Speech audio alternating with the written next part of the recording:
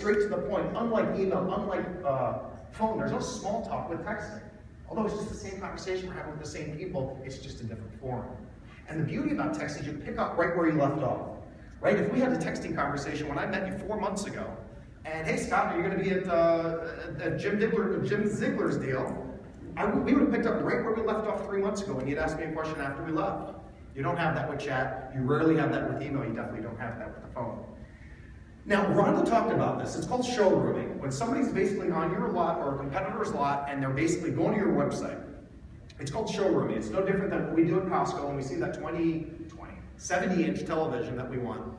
The very first thing, if you guys got to know me a little bit, I'm cheap, I'm frugal. If I'm going to buy a $1,500 TV, I'm going to see if I can save $1,000 or $100 bucks. If I'm going to spend $35,000, $40,000 on a car, I'm going to see if I can save $1,000.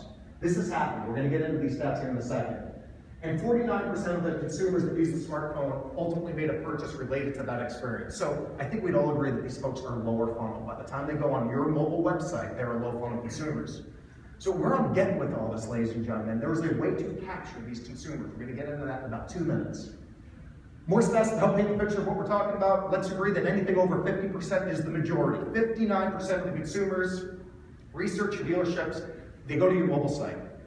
You know, Christian had spoken about desktop sites and mobile sites and gave some statistics. The funny thing about statistics, you never see the same statistics.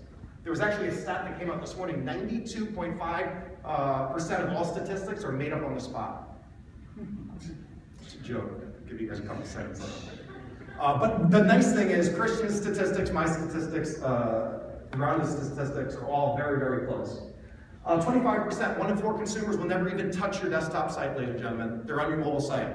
So think about over all these years, the configurators, Rhonda was dogging a little bit, but let's face it, the used car configurator, the trade-in configurator, the payment configurator we were talking about earlier, Evergreen's very, very successful payment configurator that they have. A lot of them work. A lot of them will look a little bit tacky, a lot of them work, but those are their mousetraps, right? It gets these consumers. Christian will tell you that probably 97, 98% of the consumers that come to your website leave quietly without leaving a footprint. And these configurators on your desktop site help capture the consumer. I've got to challenge everybody in the room. What configurators do you have on your mobile sites? Usually there's 0, maybe 1. 63% of the use their mobile device while researching at the dealership. Ladies and gentlemen, when somebody is on a mobile phone outside your F&I office, outside your showroom, they're not talking to their wives. They're not calling their husbands. They're showrooming. What's a way to hook these consumers? And again, anything over 50%, let's call the majority of the consumers that will showroom at your dealership will ultimately leave the dealership based on that experience. Now the good news is when they're at your competitors' dealerships, right? When they're your competition, if we can hook them, they're coming to you. And that's what the whole presentation is about. Why are they doing it? This is going to be a quick slide. Price and availability. For the same reason the consumer would call you, for the same reason the consumer would email you, for the same reason the consumer would chat on your website. They are going to your website, while they're showrooming, whether they're home for price and availability. So here's the mousetrap.